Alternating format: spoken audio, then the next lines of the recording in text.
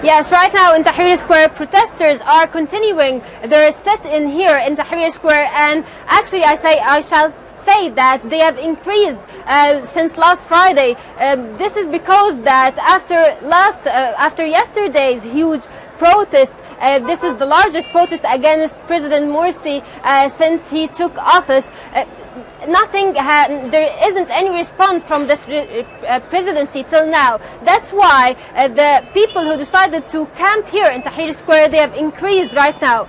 Another thing, clashes are still ongoing in Omar Makram Street. This is one of the streets that adjacent and leading to the U.S. Embassy, and also in Simon Bolivar Square. The clashes are maybe stopped from time to time and erupt again between the police security forces, which they use the tear gas, and the protesters respond by using the rocks and small stones.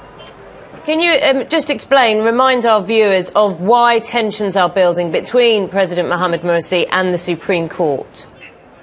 Yes, today the Supreme Court has held a meeting. In this meeting they have said that they cannot accept the decree that was issued by President Morsi last Thursday, in which they see that he has took a lot of power according to this decree, and they have described it as an attack over the judiciary authority from the executive authority. They have said that we know very well our specialties and we won't leave any of them. They also said and denied all of the rumors that have been for the last couple of days that there's a case for isolating President Morsi in the Supreme Court. They denied this. They said that there isn't any case for isolating President Morsi.